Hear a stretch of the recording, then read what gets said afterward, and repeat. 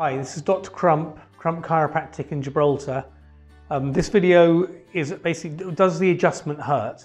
So if this is a model of a spine, so when the bones misalign and lock out of position, for example like this one here, this bone's tilted onto this one, the joints can become jammed and locked up, they can pinch on a nerve, they can cause pressure onto the disc. So my job as a chiropractor is to find these areas of blockage, and then we'll gently ease them. So we're going to ease pressure off as gently as we can, almost like flicking it free if we can, just to start to get movement back into the joint.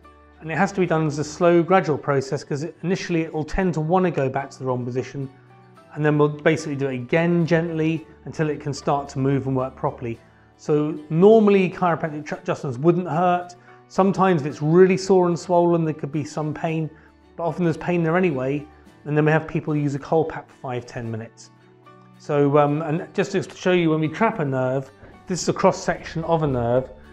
It's the last part of the nerve where you really feel the pain. It's actually just less than 10% of the nerves even pain sensitive. So basically we want to get the pressure off so that you're going to feel better and more importantly function better, the organs and also the muscles. Thank you very much for watching.